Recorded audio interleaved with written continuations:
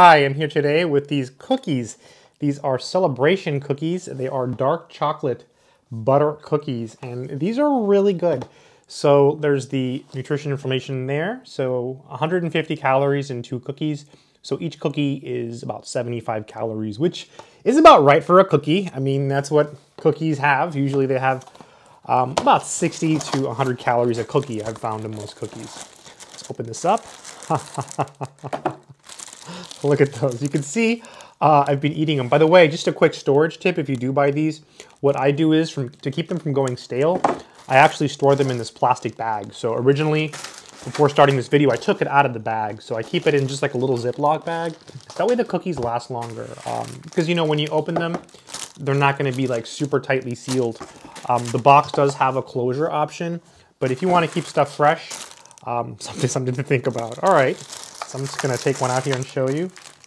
And they have really cool pictures. Now look at that.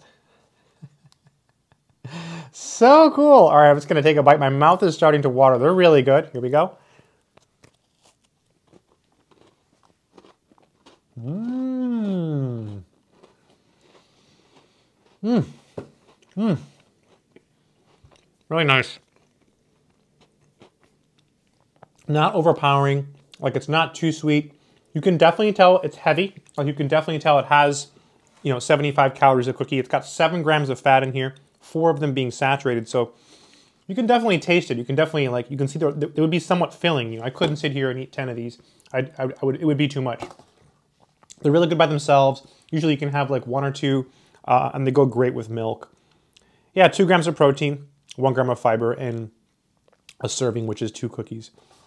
Really cool. I believe these are imported. Looks like it's like another language there, right? The writing. And then I think it might be French or something. Yeah. Yeah, really nice, really delicious cookies. Mm-hmm.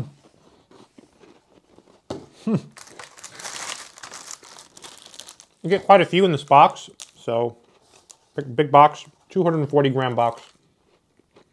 You can see I've been eating them, so they're really good. The biggest downside of these cookies is that they are kind of good, so it's very easy to get carried away. So what I'm going to do now is I'm going to take these cookies and I'm going to put them back in the box, and I'm going to stop eating cookies because I will sit here and eat so many cookies and it's just not good. So all good things in moderation, as they say. And so what I do is I take the Ziploc bag, I put them back in the Ziploc bag, and then I seal it. And that way the cookies stay preserved. I don't want them to go stale or get soft and stuff. So helps keep them fresh. I hope this video has been helpful. Good luck.